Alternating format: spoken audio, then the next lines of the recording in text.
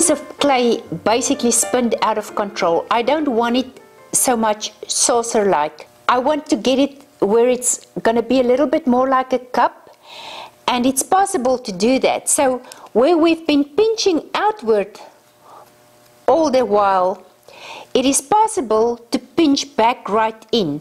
Now notice I start out on small portions and I'm going to pinch and get it right back there.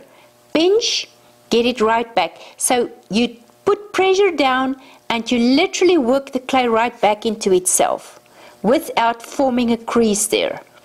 Note how this piece is coming back to the shape that I want for it to be. I'm literally pinching it back to itself. And now I'm getting that even walls back up again.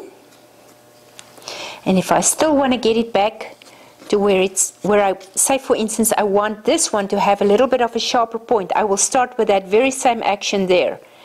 Pinch it up. Don't worry if it's not too neat at this stage, because you're going to come back to it and make it neat.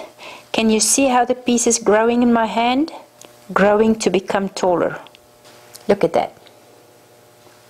So all I have to do now is get it back to be neat. So the next thing that we're going to do now is I'm going to teach you how to get all those little thumb marks out of the interior of this piece while the clay is still very, very nice and soft.